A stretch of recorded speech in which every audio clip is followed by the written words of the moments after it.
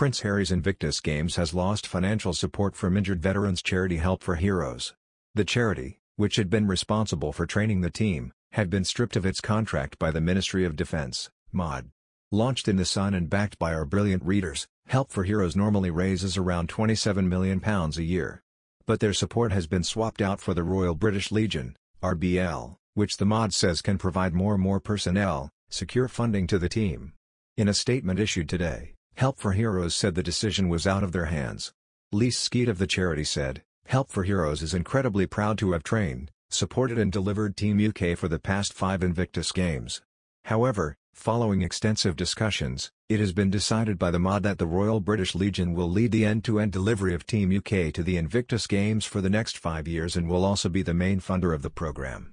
Unfortunately, therefore, we will no longer be directly involved in Invictus Team UK. We want to emphasize that this was not a decision we made ourselves. We know the Games continues to play a unique role in shining a light on the abilities of wounded veterans. The MOD considered proposals from the Invictus UK partnership and have chosen this route moving forwards. Our focus now is on helping more people across the UK, within their communities, as part of keeping our promise to be here for wounded veterans for as long as they need us." The organisation said it would continue to carry out its work, supporting wounded veterans and personnel. They added, "Of course, we will continue to cheer on Team UK and look forward to seeing what the Invictus Games achieves in the future." Prince has not spoken publicly about the termination of Help for Heroes involvement. A MOD spokesman said, "The Royal British Legion was able to offer secure funding, more personnel to support the team and a commitment to supporting Team UK into the future. We therefore felt this would be the best choice for Team UK.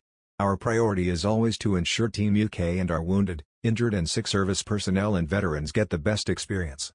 We remain enormously grateful for all the work Help for Heroes has done to take Team UK to the Invictus Games and continue to work with them to support the armed forces community." Speaking at the closing ceremony in The Hague, the Duke of Sussex spoke of his pride in the competitors sitting before him. He told the audience, "You have all summited your mountain.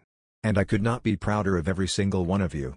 He continued, "We, your friends and family, could not be prouder of who you are and what you represent, especially given what it's taken to get here. Mindset is everything." From interviews that Invictus did across the park this week, and as some of you have shared with me personally, many would have taken their own life had it not been for these games.